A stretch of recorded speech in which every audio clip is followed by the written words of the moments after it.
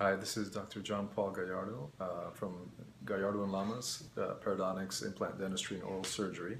And today I wanted to answer the question of what happens if I'm pregnant? What happens if you're pregnant and you have periodontal disease that requires treatment?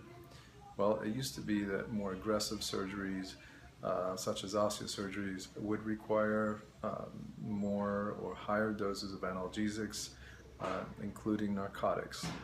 However, due to us being able to treat moderate to even advanced periodontal disease with the laser-assisted new attachment procedure, now using local anesthesia and using the wand, computerized anesthesia, as well as just focusing on mild analgesics such as Tylenol, we can perform LANAP, or laser-assisted new attachment procedure, on even advanced cases on a pregnant woman.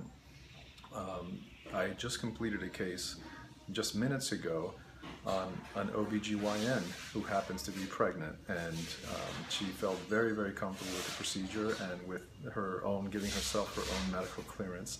And we've done this from time and time again. Tylenol is usually all that is recommended for discomfort. No antibiotics are necessary.